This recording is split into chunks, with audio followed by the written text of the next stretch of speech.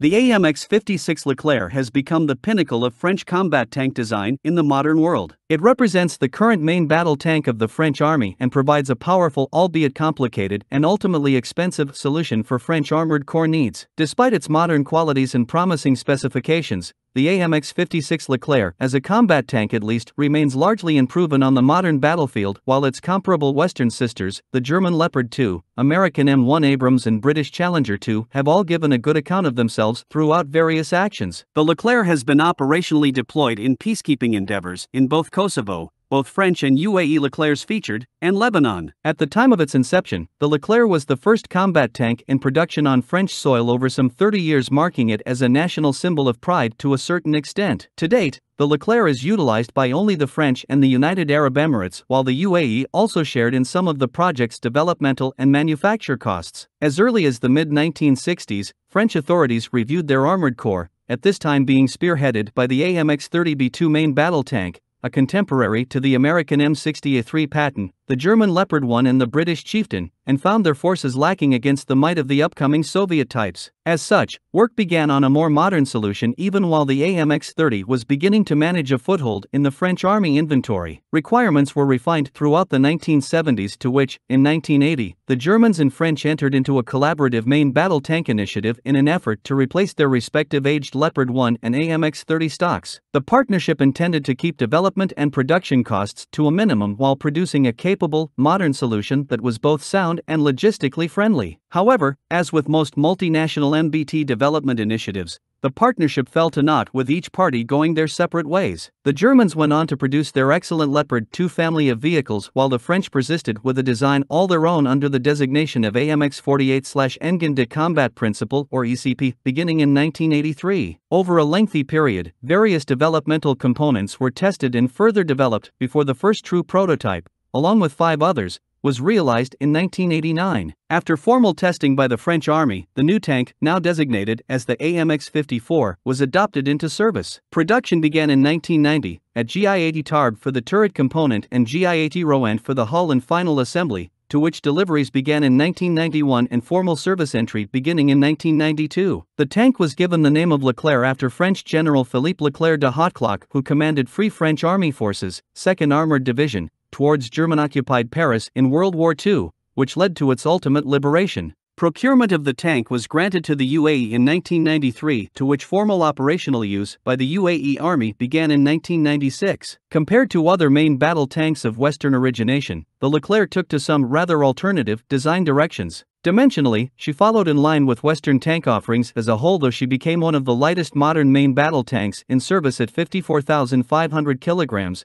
54.5 tons. Internally, and unlike the Leopard 2, M1 Abrams or Challenger 2, the Leclerc was completed with an autoloader, manufactured by Cruisautloader, to manage the loading/reloading function of the main gun. This feature is more commonplace in Soviet tank designs, which allows a smaller overall profile while reducing the required crew to just 3 personnel: the tank commander, gunner, and driver. In the Leclerc, the driver is seated at the front left of the hull, with the gunner seated right of the main gun in the turret and the commander seated left of the main gun, also in the turret. Design of the Leclerc showcases a sleek and modern appearance with its slim turret and side profile. The turret sports a definitive overhang of the turret bustle, which incorporated the autoloader and ammunition stocks. The main gun is seated at the front center and enters the turret through a heavy gun mantle installation. Various periscopes atop the turret roof allow the gunner and commander good views of the surrounding action. Communications antenna for the 2X radio sets are mounted at the rear turret roof. The hull itself is equally slim and clean, with a well-sloped glassy plate and driver's position identified by the vision blocks and access hatch offset to the left hull side. Headlamps at the front hull sides allow for dusk/nighttime driving, while fenders protect from mud and dirt being flung upwards onto the various surfaces of the tank. The track system consists of 6 road wheels to a hull side,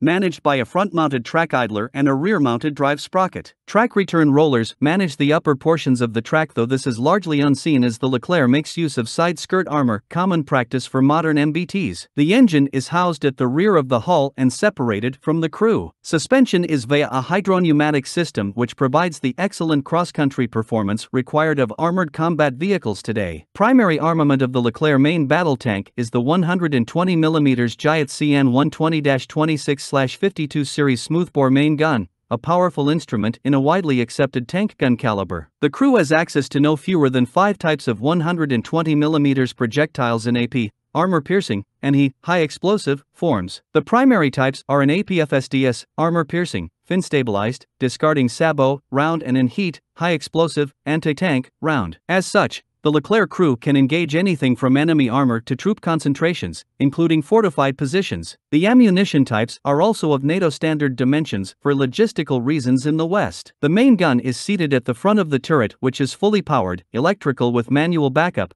and allows for a full 360-degree rotation and engagement of enemies at any attack angle. Additionally, the main gun is stabilized across both axes, which allows for firing on the move with accurate results. The fire control system, FCS, is fully digital and centered around a COTAG FCS, which is assisted by the onboard laser rangefinder, passive night vision, and various sighting optics. Assistance is granted through the finder's fast information, navigation, decision, and reporting system, and its full color map display showcasing currently active targets, mission route planning, and friend or foe (FOF) management. A fume extractor is settled on the main gun barrel in the conventional way and makes use of a compressed air system to expel the potentially dangerous gases away from the firing compartment. The firing action, with its autoloader, returns a rate of fire of 12 rounds per minute. Another detail element uncommon in Western tanks is the installation of a 12.7mm Giant M693 F2 coaxial heavy machine gun. Coaxial machine guns are usually in 7.62mm in caliber. This weapon supplies an anti-armor punch at range against light armored vehicles. Aerial threats are countered by a 7.62mm NFI anti-aircraft machine gun fitted to the turret roof. No fewer than 27x smoke/anti-personnel grenade dischargers, in 3x banks of 9 launchers, allows the Leclerc crew to either screen its movements from enemy eyes or engage nearby enemy infantry attempting to storm the vehicle. The grenade dischargers are part of the active Galix Combat Vehicle Protection System, CVPS. The Leclerc's inherently low-profile design also makes for a tougher target to identify and, to an extent, engage at range.